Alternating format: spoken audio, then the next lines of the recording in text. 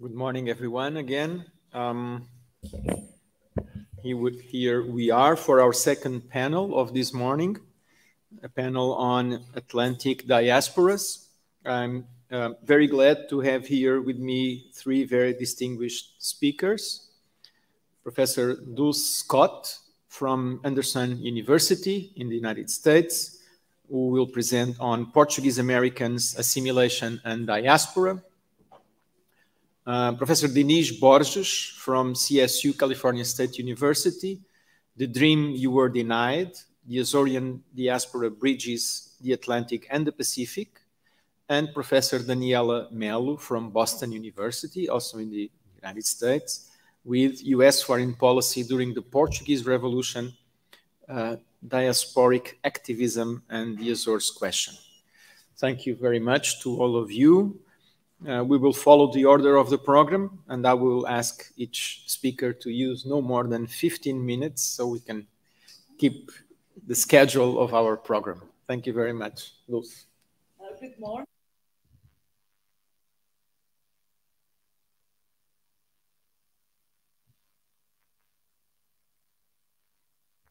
Okay. Thank you for organizing such a wonderful event, and that was 1 extra minute. Classical assimilation theory predicts that within 3 generations or so, the descendants of immigrants will be fully integrated into American society and will no longer identify with the country of ancestral origin. This theory was developed over 100 years ago to interpret the experience of immigrants and their descendants in their path of integration into American society. It has had several reiterations in the last 100 years. Diaspora theory, on the other hand, predicts the opposite. And in order to have a diaspora, you need to have the maintenance of distinct communities, as well as ethno-national identities that are ethnic in nature, transnationalism in relation to the homeland and other diaspora communities in other countries, the development of trans-state networks first connecting with the homeland. The homeland is a major concept in diaspora theory, and later with co-ethnics in other areas of the diaspora.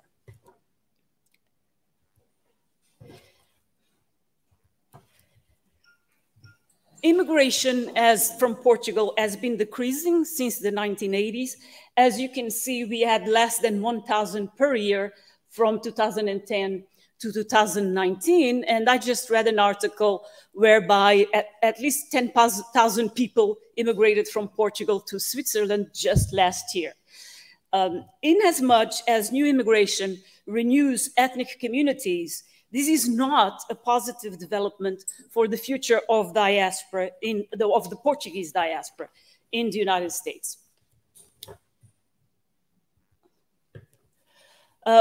Just focus on the chart, when we look at different Portuguese American groups, we see that both the number of immigrants from Portugal and Luso descendants born in the US are in decline. However, the number of immigrants from other Portuguese diaspora communities is increasing rapidly. About 60% of them are coming from Brazil, from the Portuguese diaspora communities in Brazil. And there's a lot of others coming from Mexico, from Cuba, from Venezuela. And that's why Spanish is the second most spoken language, I'd say third, next to English and Portuguese, among Portuguese Americans. They're also coming from South Africa, a slew of Asian countries, several European countries, Canada, Bermuda, and so forth. So that's the population that is increasing. But the question with this population is, what is the homeland for them? Again, a very important concept in diaspora. If I am from Brazil, is the homeland Portugal or is the homeland Brazil? If I'm from Japan, when we have Portuguese, Japanese in the United States, is Japan the homeland or is it Portugal?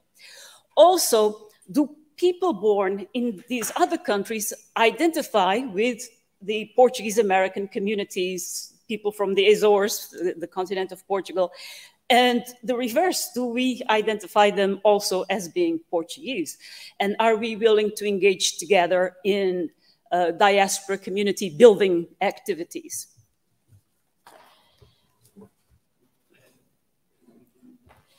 Having said that, the Portuguese remain highly concentrated in the states of traditional settlement, which were California, Hawaii, Massachusetts, New Jersey, and Rhode Island.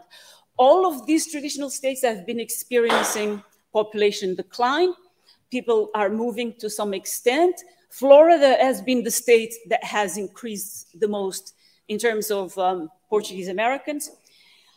And now within these states, we have a little bit of a population concentration. My friend Diniz will tell you that's still too far to keep communities going. But, you know, Florida is huge. I mean, California is huge, but you do see some concentration of Portuguese Americans. This is a map I did of the cities with 100 and more Portuguese in California for a presentation I did for the niche. And then you see this concentration also in Massachusetts. In Massachusetts, Portuguese Americans are much more concentrated, so it's much easier to have community there and have the festivals and everything else. And then we have Rhode Island, New Jersey, and Connecticut, and even in Florida, to where the population, a lot of the population has been moving, we see the population congregating. My sister moved to Orange County, and now there is a Portuguese club, and pretty soon there's going to be feasts and that sort of thing. I did a survey of Portuguese Americans for PELCUS, the Portuguese American Leadership Council. It's not a representative survey. However, it provides very valuable data in the sense that it is the only source of data that we have that allows us to see what's going on from generation to generation. Census data and the American Community Survey, they have data for people born in Portugal, but then they don't have data for the second generation, the third generation, the great-grandchildren, and so forth. About 1468 respondents responded. And as you can see, about 82% of them said that they live in Portuguese communities. This is good for diaspora, right? Although we're spreading, we still are living within communities. That means we can still maintain our culture there and maintain our organizations and so forth.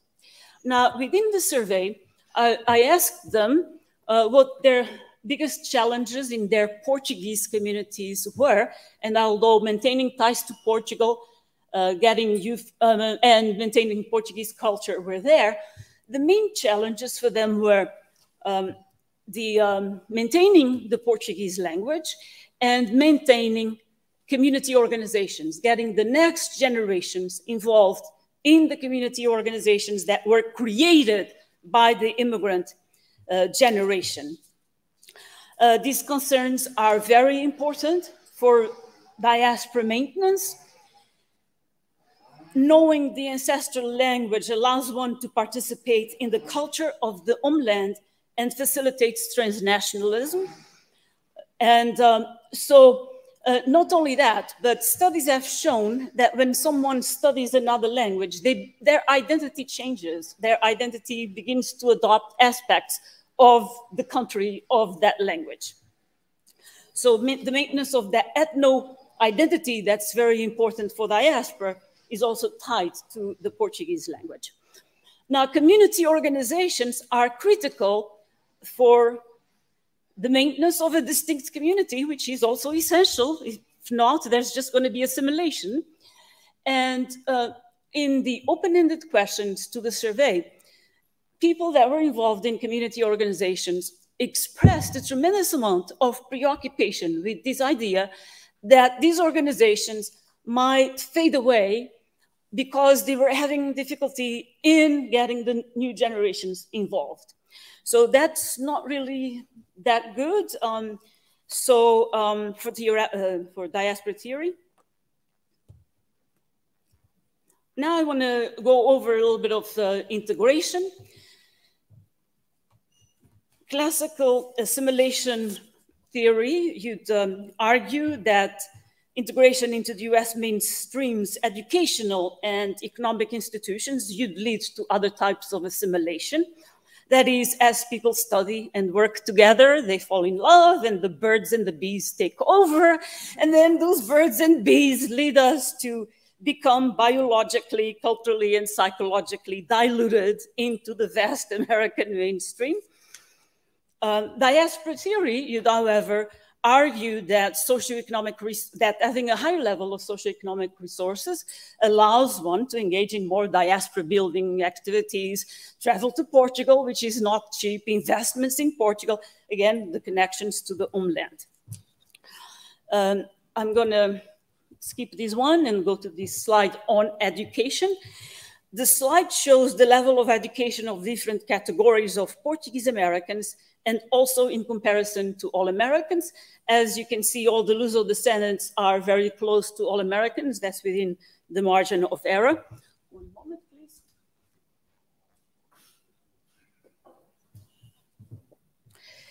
Among Portuguese Americans, immigrants have the lowest level of education, and then that's followed by Luso descendants that are Portuguese on both sides of the family, and then those that have mixed ancestry.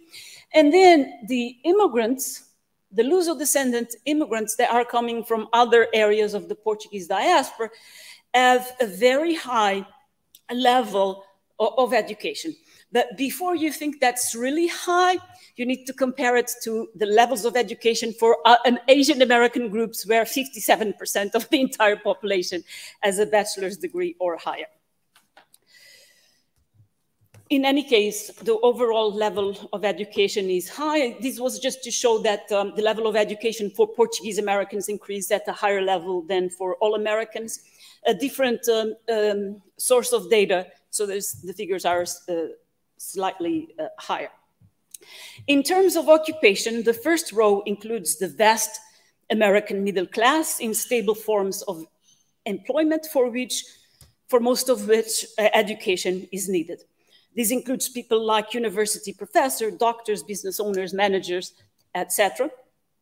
And the last two rows represent the traditional blue-collar occupations that immigrants generally were involved in. And as you can see, the immigrants from Portugal have the highest representation in the traditional blue-collar occupations, whereas in the vast middle class, the ones born in other areas of the Portuguese diaspora have a higher level of representation, and then the different categories of Luso descendants born in the US are also slightly higher than the American average. Again, it shows occupational integration as well. I did look at ownership or self-employment, and actually it's the people from the other areas of the diaspora that have the highest level of self-employment. About almost 20% of them are self-employed as well.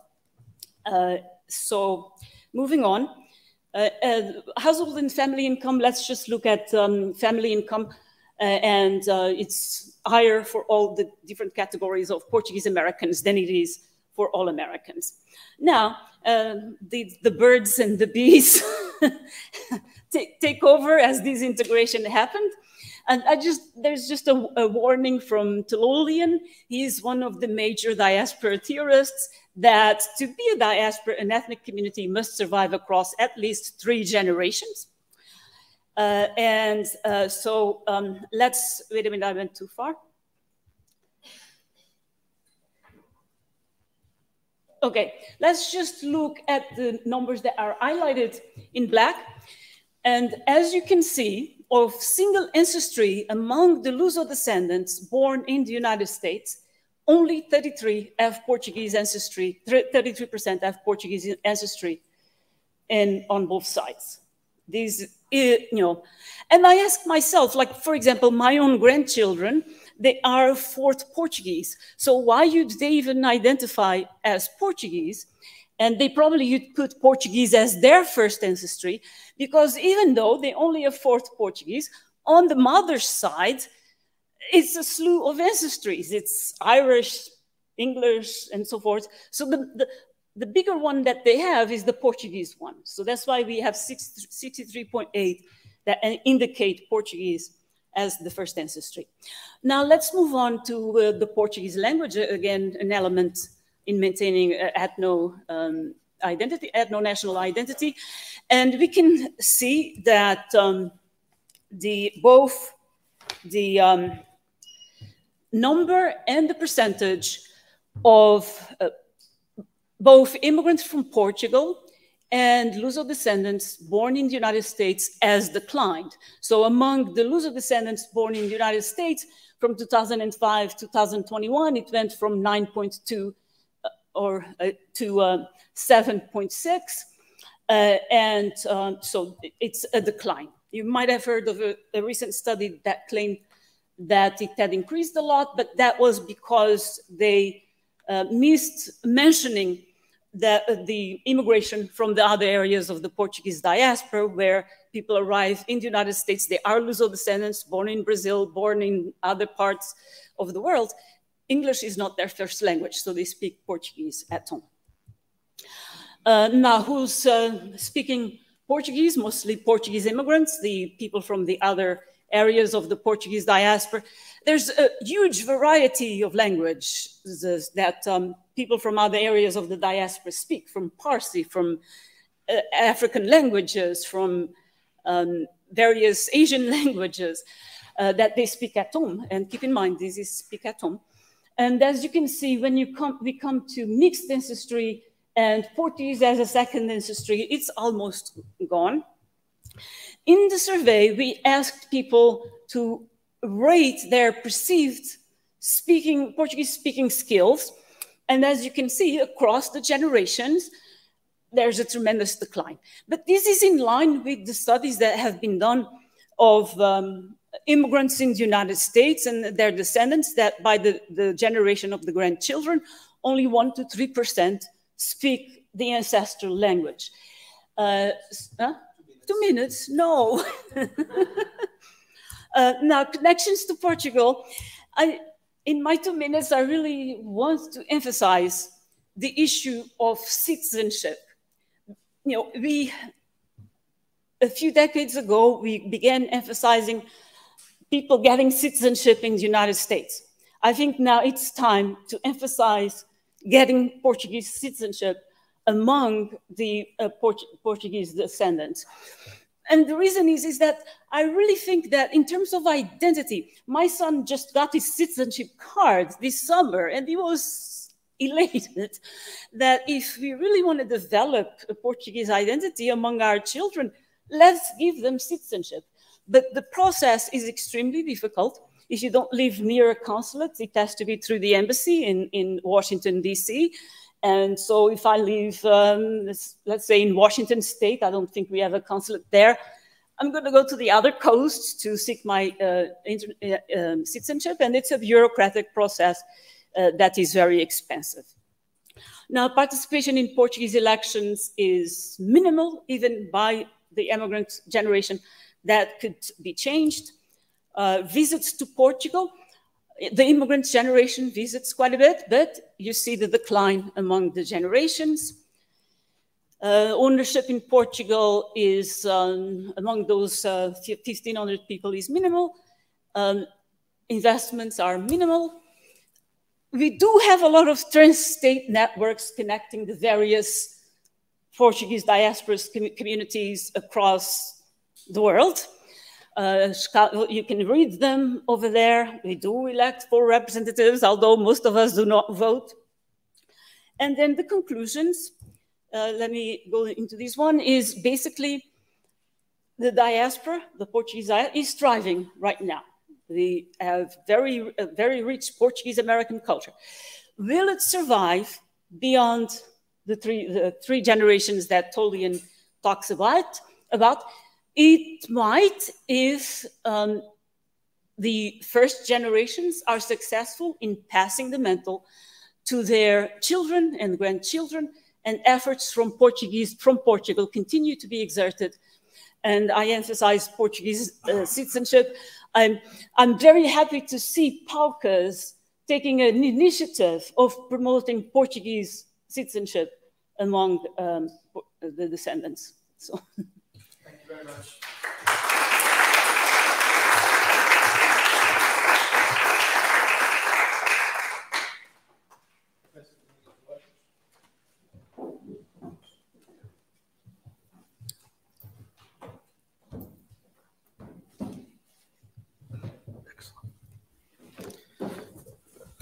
Bom dia. I don't have a PowerPoint, so I'm going to just bore you by talking for 15 minutes. But I think Dulce actually did finish 3 minutes early, so it should be 18. Thank you again. Muito obrigado. Thanks to the organization for the invite. Thanks to Antonio Monteiro and his whole staff for being outstanding. And a special also thanks to the municipality of Santa Maria here in the village, which is the municipality has been doing great work, and a special mention to a couple of friends, but at the same time representing important institutions. All of you are representing important institutions, but that is flat with Professor Elsa Henriques and their commitment to Fresno State. She's been a champion. She's been a what we call a one of the cheerleaders, you know, of our work at Fresno State, and I appreciate that. And my very good friend, Professor Carlos Amaral, here representing the government of the Azores, but I like to also refer to him as the catedrático at university. Forget the governments, that's all temporary. Anyway, as all governments are, independently how long they run. So the dream that you were denied, the Azorean diaspora, and it kind of follows what Dulce was saying. I congratulate her on her work, which has been very, very important for our communities. Thank you for your hard work. I'm going to skip a little bit of the theoretical aspect and just let you, but I will give you a little bit of it. So I'm going to skip around a little bit to go to the end, which I think are the action items that I'd like to leave at this conference. So a few years ago, Time magazine had a special issue dedicated to multiculturalism in the United States. This is several years ago, before we even talked about multiculturalism. It was still the melting pot idea, if many of you may recall. Still is, basically. The cover was made up of a mixed-race woman with the headline, "The Face of America." And this woman was both familiar and exotic, with a placid smile, an ambiguous face. And we were looking at someone who, according to the American magazine, could be found in any metropolitan area such as Los Angeles, Chicago, New York. And a curious mix of Asian, Middle East, Africa, the Mediterranean, Latin America, European features. The Time magazine model was, of course, not a real person. It was a creation, and even before artificial intelligence was as it is today. So it was quite a task for Time.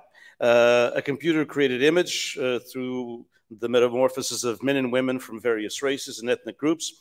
Time's editors explained that this was a foretaste of the fruits emerging from a multicultural society, one where Azoreans and their descendants have been a part of for 2 centuries. The magazine's cover captivated an essential truth about America at the beginning of the millennium. This was around 2000. Today, the United States increasingly is a diverse country, a hybrid society, a nation of many cultures and of bizarre extremes. However, and despite all vulgar things said and debated about the melting pot, the human mosaic, the rainbow coalitions, and concerns about the so-called browning of America, miscegenation, at least in its fullest, that is, an open, uncomplicated cross between different races and cultures, has changed the American face, not just in the metropolitan areas, but all over America. And just a side note, for example, someone told me the other day that there are now more Spanish language radio stations in Oklahoma than country music stations. That tells you something about America. And so historically, the experiences of ethnic groups in the US began with separation. In other words, little participation of the immigrant in the new culture and almost a strict adherence to the culture of origin, gradually metamorphosing into integration, participating in the new culture and preserving some aspects of the culture of origin, with the inevitable acculturation coming from the mainstream and concluding almost always in assimilation or even an extreme acculturation in which the descendants of immigrants actively participate in a new culture with very few or no references to the culture of their ancestors, ending up in losing some fundamental elements of their own identity. Like their counterparts from other parts of the world, the Azoreans and the Azorean immigrants kept many elements of their culture and exceptionally participated in dominant culture. With time and their children, assimilation, of course, integration came, even for the immigrant community. It's just that now, in addition to recreating their homeland, maintaining the elements of the popular culture, the processions of their favorite saints, and many other traditions and festivals, immigrants, particularly those who left the Azores at a young age, before high school, for example, began a process of becoming much more Americanized, whatever that term means, through their children.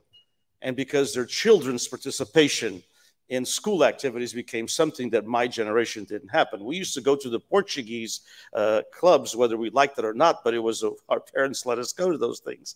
And my sons did not have that issue. You know, they participated in everything from baseball to all the other things, you know. So all of a sudden, baseball games and a few soccer games, ballet recitals, youth theater performances, end of school potlucks, replaced the Sueca tournaments and the weekly Chamarita dances. And sometimes at these potlucks, even we were lucky enough to have some massa cevada or linguiça or malasadas. The second generations, of course, became totally assimilated. In some cases, even these Portuguese delicacies disappeared. No longer bacalhau on Christmas Eve, but the American steak, which probably many Portuguese Americans like better nowadays. And assimilation was nearly impossible without some sort of dilution, which happened in immigrants who left the Azores, especially with high illiteracy rates and with solid economic reasons. For many of their offspring, a step toward assimilation was a step away from the culture of origin. Being bicultural in the United States, belonging entirely to two or more cultures, still happens to a very tiny percentage of immigrants. It's still an elite, a cultural elite, and including the Portuguese Americans. Having said that, one can honestly look at today's Azorean diaspora in the U.S. as a community made up of second, third, and fourth generations, and Professor Dulce proved that, as you saw, albeit at times lacking in cultural awareness of the land of their forefathers, but deeply proud of their ancestral roots and eager to contribute to a new era in the relationship between the Azores and the United States. This so-called new diaspora, totally integrated into the American mainstream, can really bridge the Azores of the 21st century and all the bridges that I believe can and should be created with the U.S.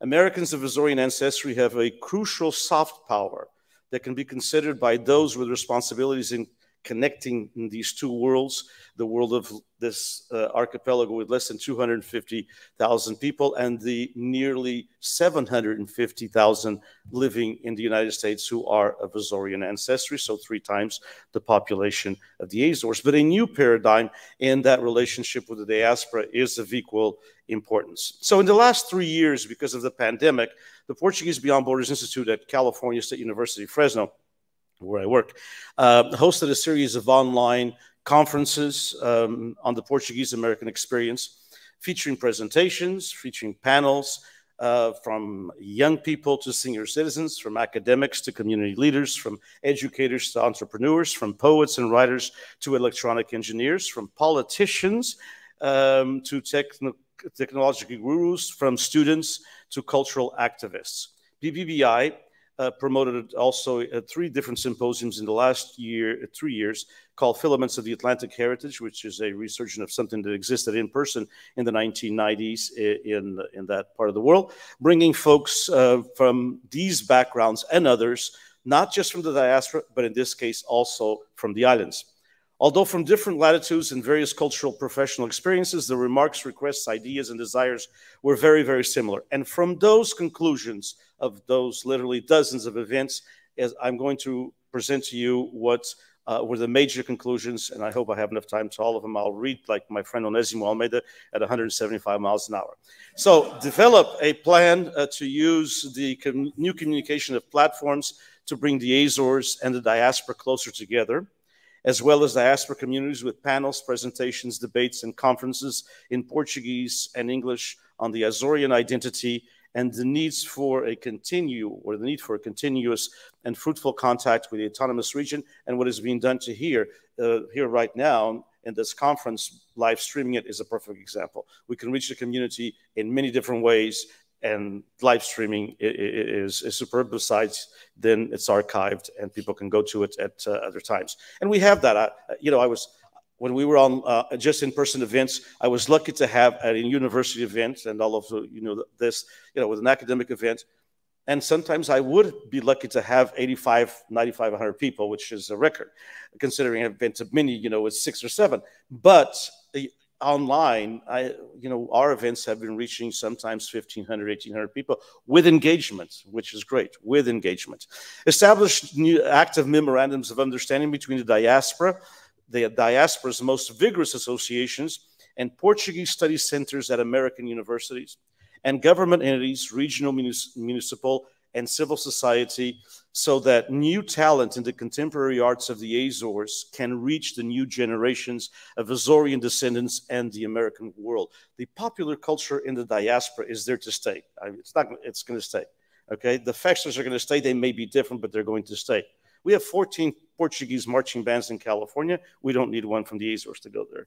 But if they want to pay their way to go there, fantastic.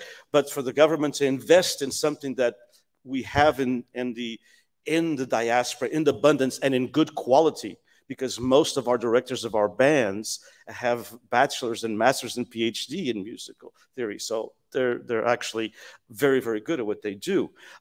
So we urgently suggest that these regional entities encourage the agreement of protocols and the sharing of responsibilities of the associated movements in the diaspora, so that there are fewer isolated short-range projects and more common long-range projects with much more significant impact. Regularly promotes the image of the new Azores and the contemporary daily life, even the dilemmas, even the challenges that some of us were talking about at the dinner table yesterday. To the younger generations, with the Azorean public television utilizing something that is so common, I think our RTP left, but something that's so common, which is subtitles.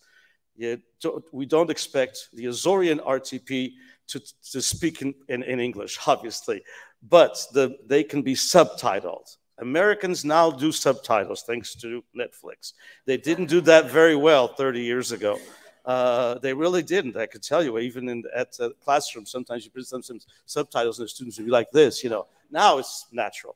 So subtitles, and even here in the region, why not subtitle? So the tourists to the region, instead of tuning in, with all due respect, to CNN, but CNN in Portugal is better, to CNN, then, they can tune in to the Azores, to the national, to seek Noticias or any of the other ones, and with the subtitles so they can follow along, and that way they can see what's going on in Portugal and not just other parts of the world. Generate digital teaching packages with the Azorean contact for Portuguese language and cultural classes in the American schools. Especially in the West Coast, as Dulce pointed out, it's mostly Azoreans. There's nothing on the Azorean culture that is done. We need to have packages that teachers are hardworking people, but we have a lot of stuff to do. The average high school teacher in California has 198 students, okay? And so it's tough to develop new things all the time. Se a papinha tá feita, there it goes, okay? So the English language must not be a barrier to bring the Azores, to bring the generations of Azorean descendants closer to the archipelago. And so I believe that these multicultural weeks that are done in schools with an Azorean package on that, in the state of California and other states of the Union, I think Massachusetts is the same, by 2025, every single high school student has to have a one-year ethnic studies course in California. And hopefully so goes California, so goes the nation. And that means that there should be a presence of the Portuguese and the Azorean if we don't construct that, the mainstream society won't say, oh, by the way, we have to include at least 1 week to teach about the Azorians here. They won't do it. Incite a renewed dialogue between cultural and social associations in the diaspora in the various states of the Union with a new generation through the American mainstream, using, of course, technology and formats that allow a more significant presence of what we call, and throughout this whole last 3 years, people kept on calling the Azorean spirit, not just as in the SATA slogan. Set up more exchanges in the world of education, both at secondary and university levels, using existing sister city programs between the Azorean municipalities and their counterparts in the US. This would not only give new life to sister city programs that have been kind of moribundas, but a renewed constant contact at the secondary level and more significant opportunities for university education, including classes that are interconnected with the new technologies. And of course, this is important for the autonomous region with lots of participation, hopefully from both institutions, the university setting in the United States and the University of the Azores, as well as FLAD through the SIPN program, and many other organizations that could partner up. Produce more investment opportunities. 2 minutes. Okay, that means 4. Thank you. So no, I'm just kidding. Produce more investment opportunities for small and medium investors, such as an investment association that can channel funds from the Azores, from families who, through small and medium-sized investments, which are very popular in the US, could do secure ventures, secure economic ventures here in the islands. Not everybody has $10 million to invest, but a lot of people have 150 or 200,000. Create an alliance of writers and poets of the Azorean diaspora to promote literary works of the younger generation, at both levels, and of course more translations. We're trying to do that at Fresno State with Bruma Publications and the Cagajo Colloquium. And sustain an increase as I said, in translation of literary works, and increase the presence of these literary works at book fairs. Maybe we can't be for the first time at the Los Angeles Book Fair, but we can be at the Salinas Book Fair that has about, which is next to Steinbeck's home. So it has about 150,000 people that go to it. I mean, maybe the 2 million to go to the LA one, but we can be at regional book fairs with the presence of Azorean literature in the translation. Improve access to the autonomous region for entrepreneurs and financial leadership, and there's a lot of thing there.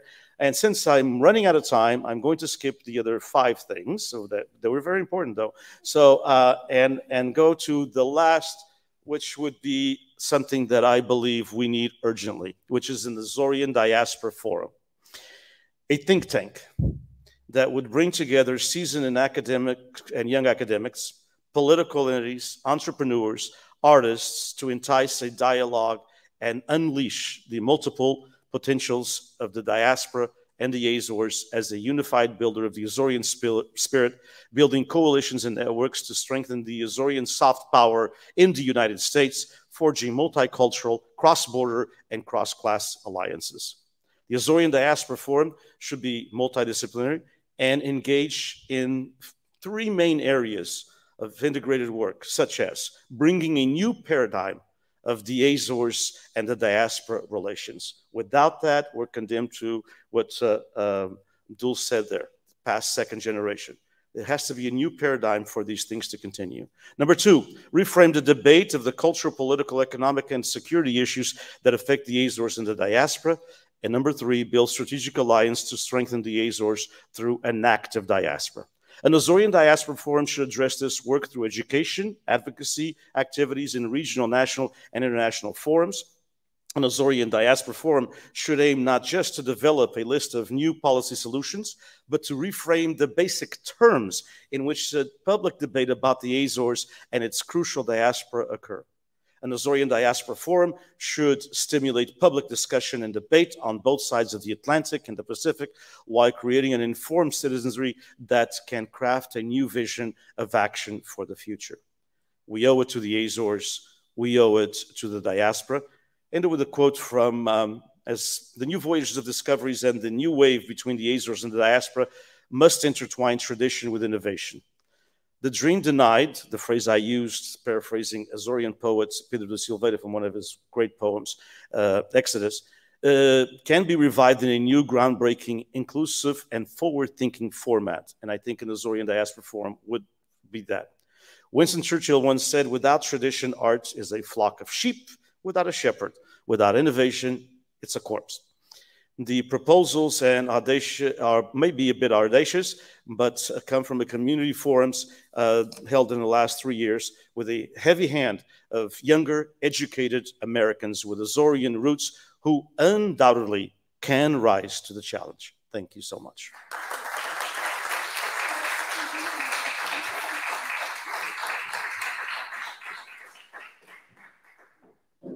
And now for our last speaker in this panel, Professor Daniela Melo.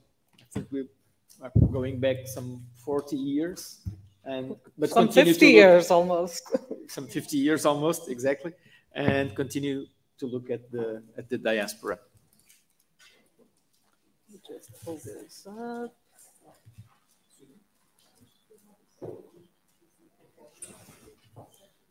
Acho que está. Vamos ver. Ótimo. Agora, desculpem, só estou aqui a ver se está tudo a funcionar. Está. Muito bem. Bem, mais uma vez, obrigada pelo convite. Este é um tema que eu comecei a trabalhar só este verão. Aliás, comecei a trabalhá-lo porque tive a oportunidade de trabalhá-lo para esta conferência. Há muito tempo que penso... Oh, why am I speaking in Portuguese? I'm sorry. It just... Code switching. Okay. So, wow. Thank you. I was really not even... So once again, so thank you for the opportunity to speak at this conference. I have worked on topics of U.S. foreign policy during the Portuguese Revolution and mobilization. I started actually, my dissertation was on women's mobilization during the Portuguese Revolution. And in researching those topics, of course, I've come across a lot of information about Portuguese Americans and what they were doing as well. And I always wanted an excuse to sort of dive into this, and this was it. Okay. So this is also to say that I am really looking forward to some comments on how to improve upon this, because it is very much on its early stages, but I found a lot of information. This is also the typical example of political scientists going in and thinking, I have a neat little article here, and figuring out that this could be a book easily, right? There's so much information out there that still needs to be worked. So I started with 3 basic questions. So did the Portuguese diaspora seek to influence US foreign policy towards Portugal during the revolution? Yes. How did the Portuguese diaspora in New England, in particular, this is my starting point, where Azoreans are a vast majority, articulate community interests in the US vis-a-vis developments in Lisbon and in the Azores between 74 and 76, right? And then I also looked at what forms of organized behavior were present, what were their demands, their targets, their goals, what strategies and tactics were pursued. I'm using the definition of diaspora that is very common in international relations, in US foreign policy studies that look at diaspora. This is from Shane and Barth. Diaspora is a people with a common origin who reside more or less on a permanent basis outside the borders of their ethnic and religious homeland. Diaspora members identify themselves or are identified by others as part of the homeland's national community, and as such are often called upon to participate and are entangled in homeland-related affairs. The Portuguese certainly fit this, Portuguese Americans certainly fit this definition. So I'll spend a little bit of time here about my argument, which is also kind of my finding, so that I don't have to do it at the end, and I'll sort of end with the examples. So what I found in this preliminary analysis is that Portuguese diasporic elites in New England mobilized large segments of the population to influence the path of US foreign policy towards Lisbon and towards the Azores in particular. So diasporic elites truly acted as transnational actors during the Portuguese Revolution. They acted as bridges and moderators between the Azores, between Lisbon, and between the United States, and the United States government, and Portuguese American communities. They also positioned themselves as safeguarding the national interest of both the homeland and the host nation. And to a certain extent, for those seeking Azorean independence, the national interest or the emerging national interest of an Azorean nation, of a potential Azorean state. So it's a really complex picture that they're painting there. So some advocated and mobilized for Azorean self-determination, and most effectively, and this is why I highlighted this point there were some diasporic elites that activated networks and used constituency politics within the United States to their utmost advantage. As you will see, the diaspora got itself all the way up into the White House, into the Oval Office, right, during the Portuguese Revolution. So this is an incredible, I mean, there are many measures of success, but it's an incredible measure of success of being able to actually speak to the kingmakers of US foreign policy, right? So the last thing that I want to highlight here is that Azoreans in the US, I call this a minority-majority situation because in the Portuguese American community in New England and in California, as we heard, Azoreans are the vast majority, right? So Azorean identity really has an oversized role in within Portuguese identity and what we consider Portuguese in the United States. So Azoreans in the US filter their understanding of developments in Lisbon through their Azorean and American lenses. And as a result, what I found is that 3 points. One, we have an amplification of Azorean interests over mainland interests in the diasporic media of the period. Two, they really fostered the fact that there's so many Azoreans and that the media is paying so much attention to what's happening in the Azores. There's far better coverage on that side of the Atlantic of what's happening in the Azores during the Portuguese Revolution than there is in Lisbon, right? So this really fosters that imagined community that this is a common term to talk about diasporas, the imagination that is a transnational nation of Azoreans beyond the borders of the archipelago. And finally, the diaspora is going to provide economic and intellectual resources to the Azores independence movement, right? So again, it's a truly complex political process that we're talking about here. So the primary sources that I looked at for this particular presentation, I used the Ferreira Mendes Portuguese American Archive at UMass Dartmouth. I looked at the Portuguese Times because the Portuguese Times was the most widely read newspaper during the period. And I looked at the Joseph Fernandes collection, which will become obvious why once you see the pictures. I also looked at plenty of correspondence between, in the National Archives, between the United States Council in Ponta Delgada and the State Department, and between the Lisbon Embassy, Carlucci, who's our ambassador in 1975, and the State Department. There's a lot more information to be mined out. This is the tip of the iceberg. There's a lot more media, for instance, to look at in the diaspora during this period.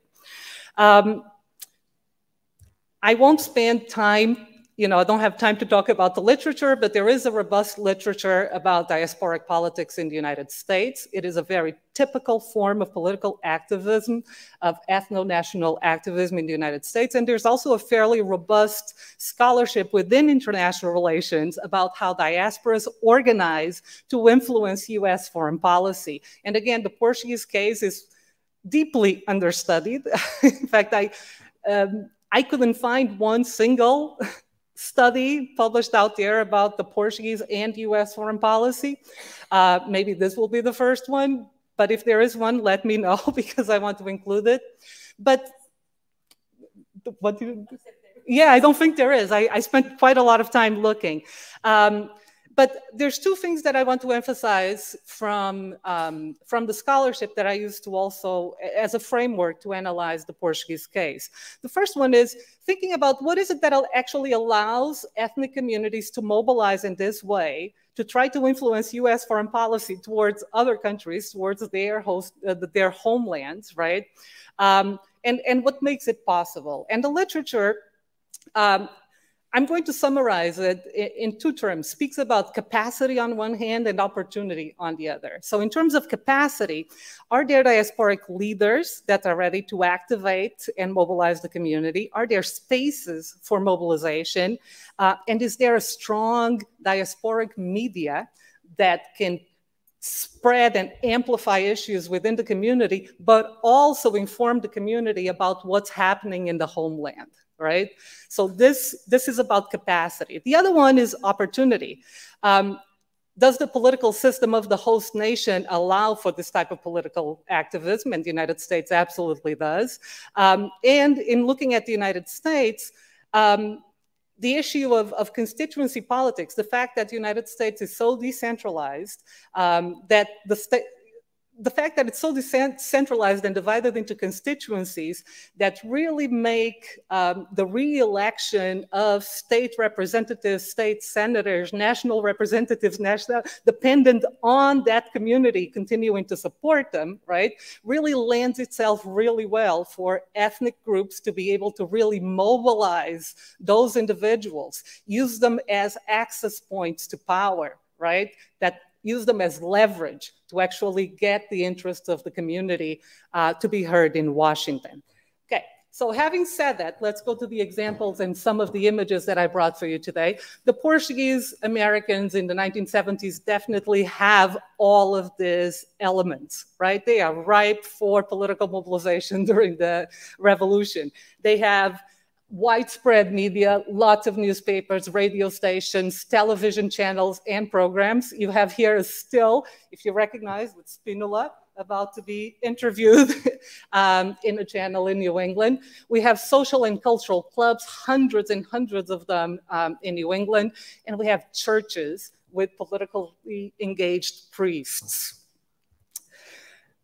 The Portuguese Times, which is the newspaper that I looked most in depth at for this particular research, follows the developments in Portugal with incredible detail, okay? And this is typical and to be expected. We also see that the Portuguese Times changes its coverage with the change in political developments in Lisbon. Right? So we unfortunately don't have time to unpack the 2 years of the Portuguese Revolution here, but we had 6 provisional governments, and 4 of those 6 provisional governments were led by Vasco Gonçalves, who is widely believed to be a communist, right? And anti-communism was really one of the strong flags of Portuguese Americans in the United States and of Azoreans, right? And it was great concern by the Portuguese Times that communists were really taking over the government in Lisbon. And you can really see this in, throughout the pages of the Portuguese Times. I put multiple examples. Also very positive coverage of individuals who became quite controversial in Portugal during the Portuguese Revolution, like Spinola or Galvão de Melo. So individuals who were believed to be involved with the 11 March coup attempt, with the September 28th, silent majority that led to Spinola to, leave the presidency and be replaced by Costa Gomes. So the editorial team in the United States really adopts this incredibly strong anti-communist position against provisional governments and the armed forces movement, and in fact tries to organize, sorry, the sentence I just noticed doesn't end, try to organize the community with letter writing campaigns, actually printing, this is how you write to your senator, here's the sample language, here's the address of your, state representatives and whatnot. And here you have the examples of 2 major demonstrations that happened, organized by ad hoc committees, ad hoc committees formed in Connecticut, Rhode Island, and New Jersey to bring Portuguese people to Washington and to New York at key points. These were in April of 1975, when Portugal was getting ready for the first elections for the Constituent Assembly, and the community was very deeply engaged in you know, wanting the communists to not win this particular election, and wanting both the United Nations and Washington, right, and the political leadership in Washington to put pressure in the Portuguese government to support the moderates.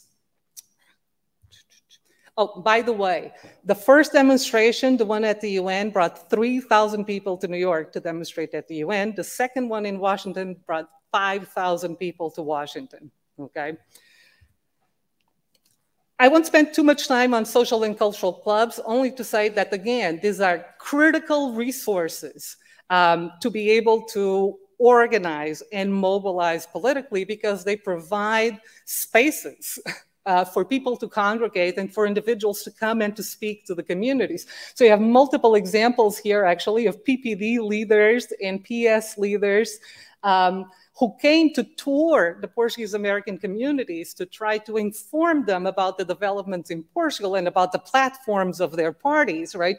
And it's the social clubs that are hosting a lot of this sessões de esclarecimento is what they used to call them during the period. I also found quite a bit of information about churches and churches being used, particularly with Azorean independence, right, to host events to gather money, to fundraise for Azorean independence. And you actually have a picture of Father Reinaldo Cardoso, who was born in Faial, was a priest in Rhode Island for most of his life, speaking at one of these events, right? And manifesting himself, that's a quote from him, right? Manifesting himself pro-independence, talking about himself as a political asylum seeker in the United States. So it's really a fascinating angle that I also need to further explore, because there's multiple examples out there of priests also helping to mobilize the community for Azorean independence in particular. So I will now speak a little bit about New England Portuguese American organizations. I absolutely love that picture up top. This organization, Movimento Portugal Livre da Nova Inglaterra, that changed its name later to Os Amigos da Comunidade de Língua Portuguesa, really organized itself very early on in 1974 and was then joined by another group called Comitê da Ação Democrática de Fall River. They sort of merged to try to address these issues for the community. Consular representation, they wanted Ambassador Temido to be sent home. They didn't trust him. And they wanted electoral rights for the diaspora in the Constitutional Assembly. And in 1974, this was a major issue within the community. And they actually went door to door in New England, registering people to vote in the elections for the Constituent Assembly. And managed to get, you know, thousands of people to sign up, who qualified to sign up for the election. An important point here, I hope I'm not speaking too fast, I'm trying to get through a lot of information. So I will speak even faster. So I will actually, I'll leave that interesting point for our lunch conversations and if you're interested in that. There are also very specifically Azores-oriented organizations that were active in New England, and if you're familiar with this period, you'll be familiar with these organizations, right? We have MAPA, Movimento para a Autodeterminação do Povo Açoriano, MIA, Movimento para a Independência dos Açores, and then we have, and these are the ones that I'll focus the most on, FLA, a Frente de Libertação dos Açores, and Comitê Açoriano 75, right? That was created in Massachusetts for the purpose of fundraising for FLA across the Azorean communities. These are segments from telegrams from the State Department and from the US Consulate in Ponta Delgada about meeting with representatives from MIA and from MAPA. And I highlighted them because they show very clearly how intentional it was to actually seek Azoreans in the Portuguese American community for fundraising purposes in particular, right, for extra political leverage. Now, FLA also did a major demonstration in Washington. These are pictures of that demonstration. Demonstrations primarily in front of the State Department. They brought about 750 people, is what the media covered, came down to Washington to protest for Azorean independence at the peak of the hot summer, right? This is when the situation in Portugal is at its most stressful, when there's fears of even a potential civil war, when there's a spike in the violence against communists and against the far left in areas like the Azores and the north of Portugal. There's a clear sense, and a lot of fear from the point of view of the United States government as well, that the moderates are losing ground in the provisional government, right? So this is also the height of FLA's mobilization in the United States. They really use that fear of communism in Portugal, the idea that the Azores are being ripped off by the mainland, sort of economic grievances, anti-communist grievances, and religious grievances, right, are really used to mobilize the community for this, Red Scare, basically, coming from Lisbon. And the FLA's wings are going to be clipped, if I may, by the 25th of November, right? And you see that also quite clearly, and that's also a really interesting aspect of this. I'm going to beg for another minute. Yeah. Okay. To talk about this individual in particular. You are seeing pictures here of Mr. Joseph Fernandes of Fernandes Supermarkets across New England, visiting President Nixon with Senator Kennedy and with a much younger Senator Kennedy in the 60s in the third picture, and other illustrious members of the Portuguese community all surrounding the senator for this particular picture. And this is to tell you about the importance of these networks and pulling these levers in order to be able to access power. Because, and this is my last picture, that's Joseph Fernandes right there, right, in a private meeting on September 11, 1975, within the Oval Office. In the center between Fernandes and Ford is Heckler, who was a Republican representative from Massachusetts who brokered the meeting into the Oval Office. And I took some segments from that discussion, from the minutes of that discussion, that spoke quite specific, that showed very well, and I think very clearly, how much Heckler was trying to be responsive to the Azoreans within her electoral district, right? And she frames the entire discussion with President Ford from her perspective about, how important this is to the Azorean community that I represent, how important this is to the Azoreans in my district. So I don't have any more time. I will just say that there's a lot of further research to be done. Connections with California. This is a segment of Comité Azorean being, sending representatives to California to fundraise there. Canada is another angle because Comité Azorean 75 is also very active in Canada. Other diaspora media sources and the levels of fundraising. I don't have any data on that. So thank you very much. Thank you for allowing me to go a few minutes over.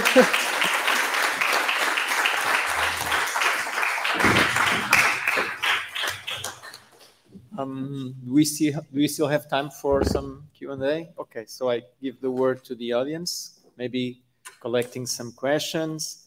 To me first, Ana Monica after.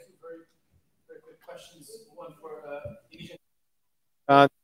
can you just wait for the mic? Otherwise, the yes, for Diniz Borges, we're all dying to know what the other 5 very important proposals were. So please, if you could indulge us. And then for Daniela, so a lot of people here, they lost out, right? How did this pan out? Like, what was the fallout? Have you looked into like political fallout? Did these people continue to agitate after it was clear that they lost their fight? Yes. Great. Ana Monica.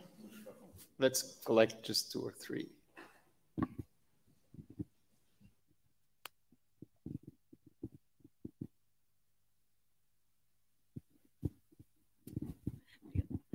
Thank you so much. What's another interesting, very interesting and thought-provoking panel. Obviously, my question is for Daniela.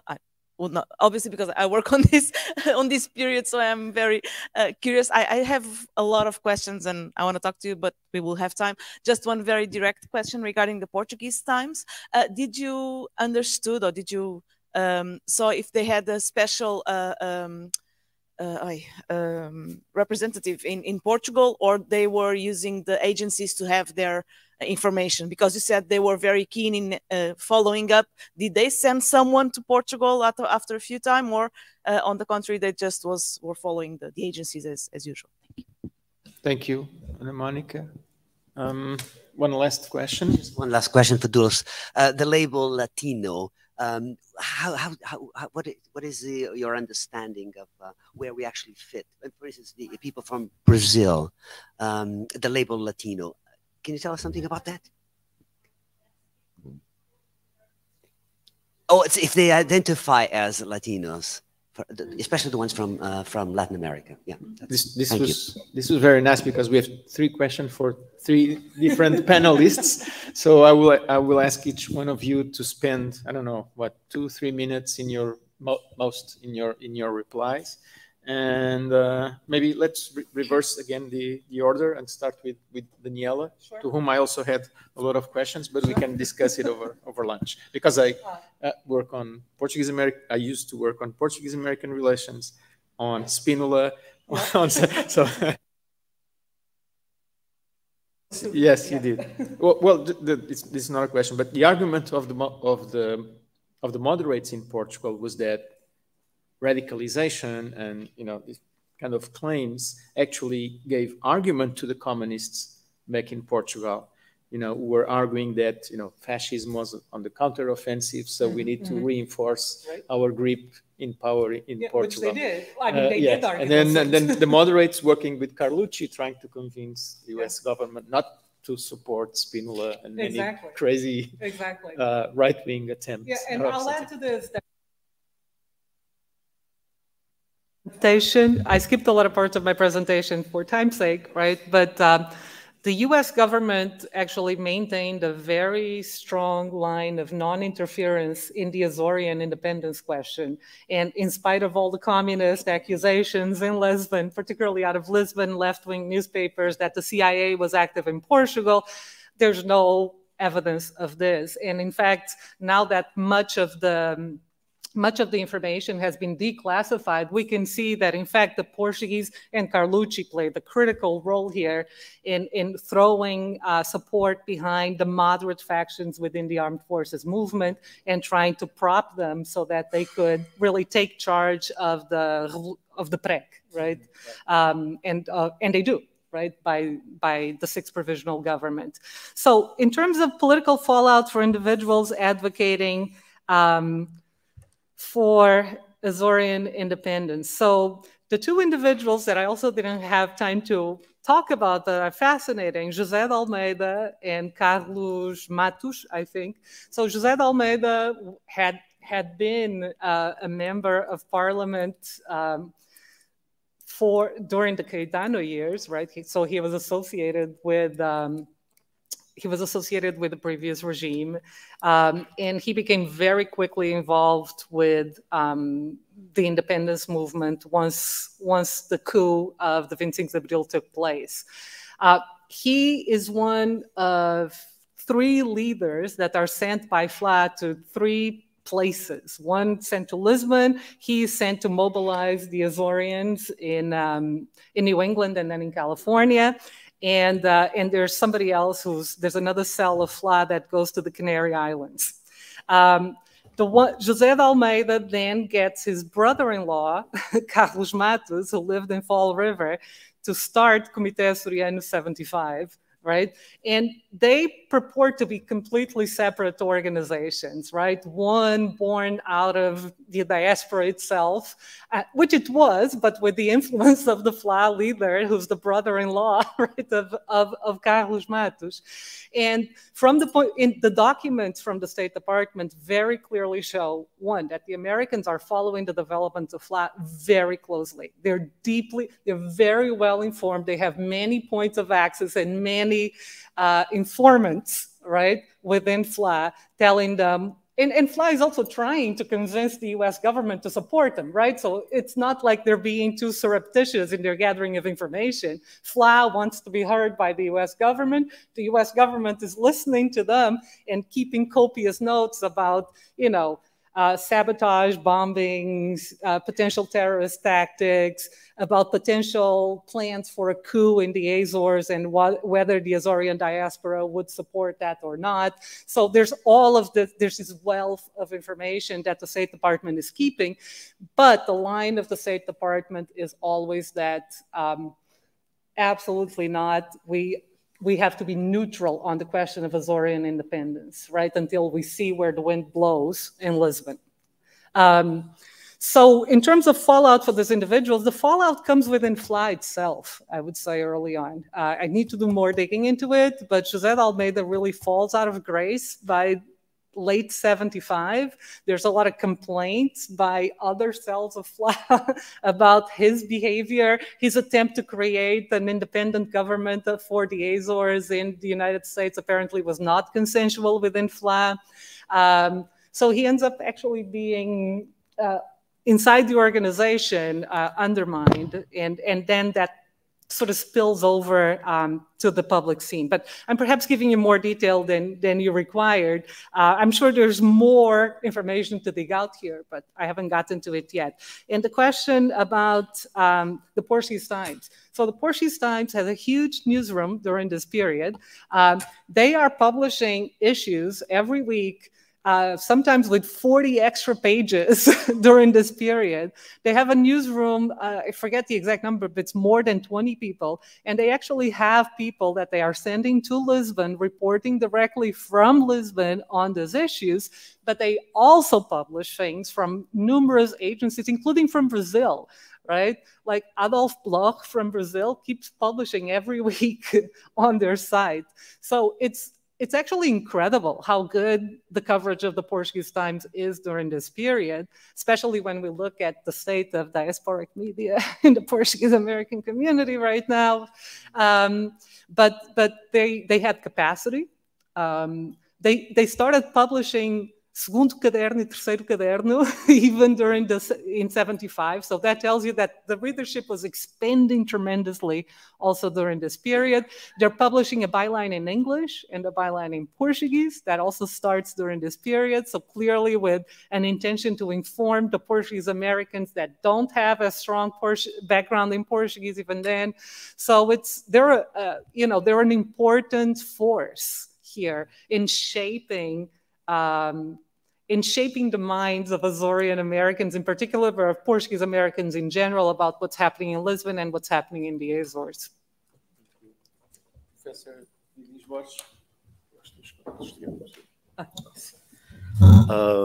The five things. Well, let me make a comment about Daniela first, because one of the pluses of being old is you live through these things, and so I lived through this time in the end that I went to a procession to pray for the peace in the Azores and the anti-communism of the Azores at a sanctuary for Our Lady of Fatima, ran by a priest who was from the island of San Miguel, who had been there many years. He had immigrated as a young man. So I lived through that. I was at 17 no comício de José de Almeida in Tulare, California, and I had the privilege of talking to him. So I was 17, you know. My mind was on other things, not José de Almeida. I was made to go with my parents, but it was an experience. I remember actually enjoying the man in a conversation. He was apparently a good speaker. He was an excellent speaker. He was extreme right. But he was, well, yeah. But it was a very interesting man. And then just a little bit. So and just to add, Antonio Alberto Costa was, of course, at the Portuguese Times at the time, who was a very right-wing man, who I had a discussion with when on one side said, I'm an Azorean American. He says, you can't be an Azorean American because there's no Azorean nationality. I said, don't try us. But anyway, that was just, you know, a little bit of a thing with him. However, but Antonio Alberto Costa was a powerful man of ideas in that community, and thanks for bringing that up. And two other things, which were, at that time also, there was another newspaper that began, the Azorean Times, you know, which didn't, there was kind of a take on the Portuguese Times by Carolina Matos, who has now an online, the Portuguese American Journal. And then in California, we didn't have the Comité, but we had something that began in opposite ends of the state. The Aliança Açoriana was influenced by José de Almeida's visit. And it was basically in San Jose, which is a northern Bay Area community, and in San Diego. And the interesting thing is in San Jose, because of people mainly from Fayal, a little bit from São Jorge, from all the islands, but mainly, and the other one in San Diego, Pico, very, very strong presence. In the valley where I'm from, there was never an Aliança Jorgense because the Terceirans felt that they were still back in 1580 and we were going to be the capital again of Portugal. So we were, you know, they, believe it or not, they were very anti throughout the valley, the farmers, even though they were very conservative, and they still are, they were very anti-independence. Okay, they might have believed in José de Almeida, but they were very pro-Portugal, and we need to resolve this problem. So now, your question, real quick. So the other 5 things are basically in that same line. That's why I skipped them. But one of them I'd like to make a comment on is holding elected officials of Azorean descent accountable. I think we do a lousy job as a community. I think we do a lousy job as the government of the Azores. All governments, not Carlos, of course, he's exempt from that. But we all do. We have done, you know, we wine and dine them, we bring them to Portugal, to the Azores, you know, and then there is no homework, there's no accountability. You know, what's going to come out of this? Any good lobbyist in the United States is going to wine and dine somebody, but there's going to be a result of that, you know, somehow that lobbyist is going to find a way for that politician to either do what he needs to be done or to pay for that lunch. No such thing as a free lunch. And so I think we need to have a broader advocacy. We vote in the United States, and as Dulce has pointed out, Portuguese Americans vote, but we need to hold them accountable. You know, I have a good friend of mine who is very proactive in the Portuguese American community, and he says when he hears people say, I'm proud to be Portuguese, and he's a politician, he'll say, great, what are you going to do for us? And so, you know, if you're going to have my theory, and I lead an organization in California that is funded mostly by FLAD, which is called California Portuguese American Coalition. But my theory is this. We want Americans of Portuguese background, you know, to be elected office. But if an Hispanic is going to do a better job for the Portuguese American community, let's talk. Okay. That's a very complicated question, and it's a question of wanting to have your cake and eat it too. The label Latino, Hispanic, and so forth was created because of affirmative action, which was implemented in the late 60s, going into the 1970s. So the government specified which groups were eligible for affirmative action. Did not include the Portuguese, but it included Hispanics and Latinos. Now,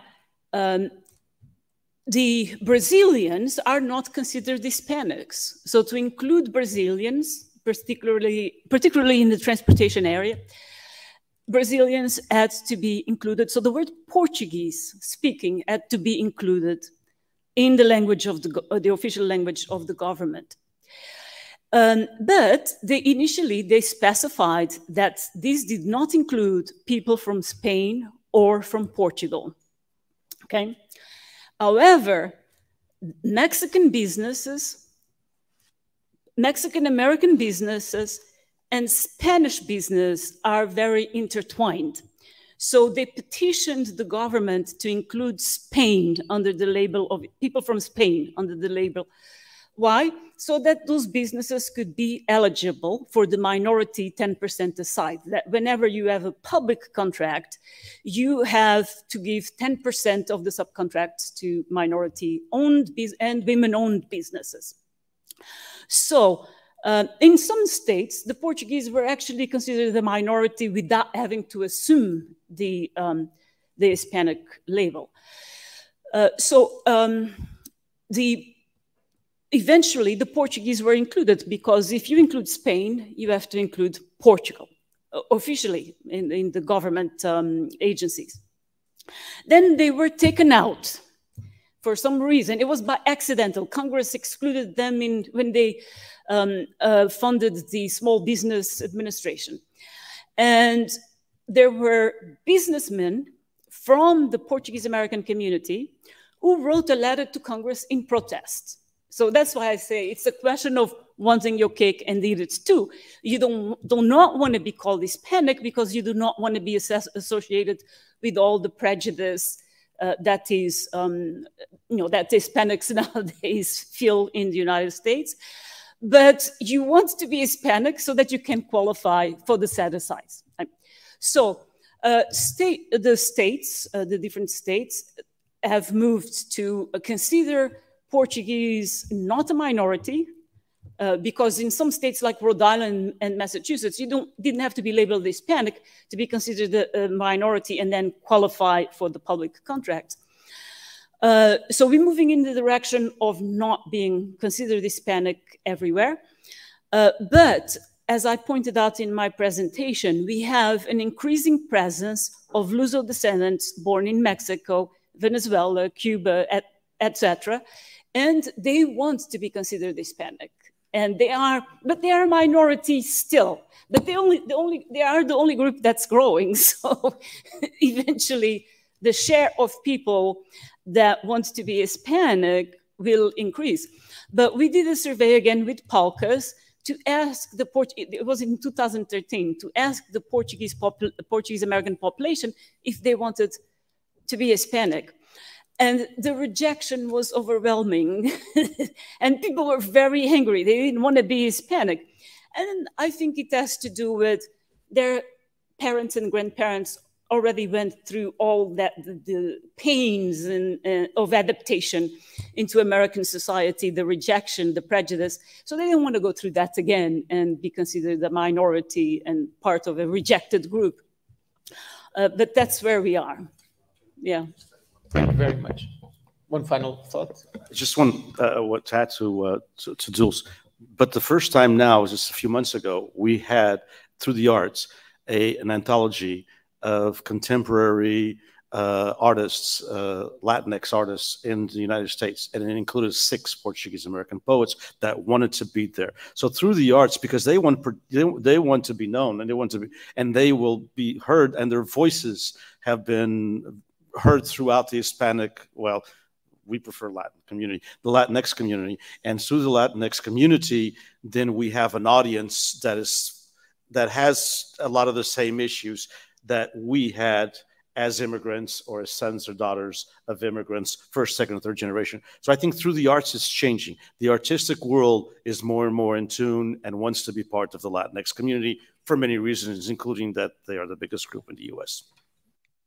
Thank you very much. I think that we just slept like 11 minutes, so it's fine, it's perfect. So please join me in a final round of applause for these 3 wonderful presentations.